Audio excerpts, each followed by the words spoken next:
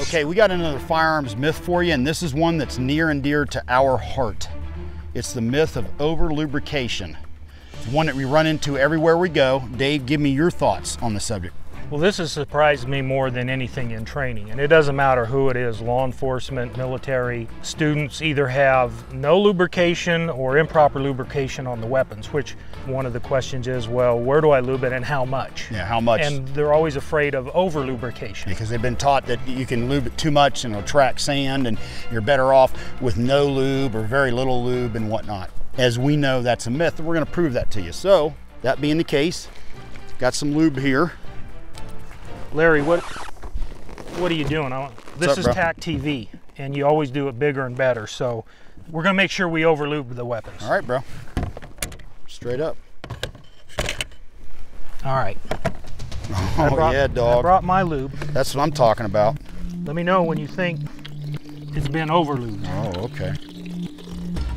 Good? You know what? Go ahead and finish her off, Dave. Oh my God. Now, if that's not over-lubrication, I don't know what is. I'm surprised the guns just don't self-destruct in the bucket. Yeah. Or in the tub. sand's being attracted to it. Oh, I know. It's just amazing. I'm afraid that they're just going to seize up right there. Blow apart. Yeah. So, I'll take the M9 Beretta out. Got 10 rounds. Load it up. Put 10 rounds on the target. After that, we'll take out the Daniel Defense M4, load it up. Put 10 rounds on the other target. Do you want to wipe them down or anything? Nope. Okay, I may be out of frame because I know what you're going to look like. Yeah, I'm going to be a slimy mess, but that's all right. I want to prove the point. Okay. Here we go.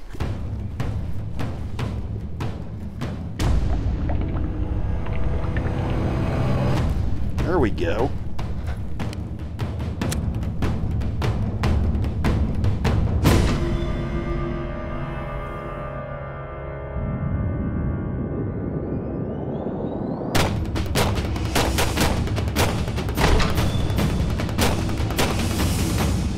I'll be damned.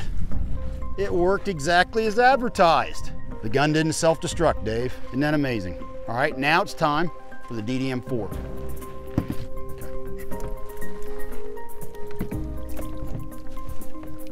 Okay. She's a little slimy.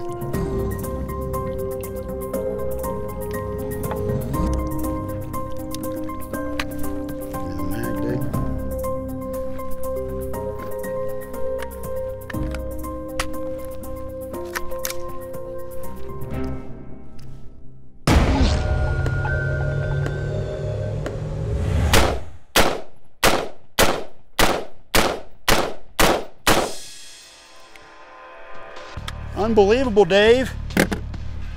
Who'd have guessed? It worked just fine. Now, you do have more lube on you than some of the students that come to class have on their weapons. Agreed. But I do want to say you're not telling them to do this. No, this was to prove a point.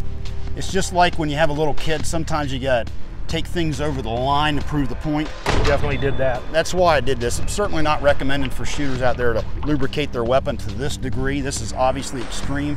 But the bottom line is, over-lubrication is a myth.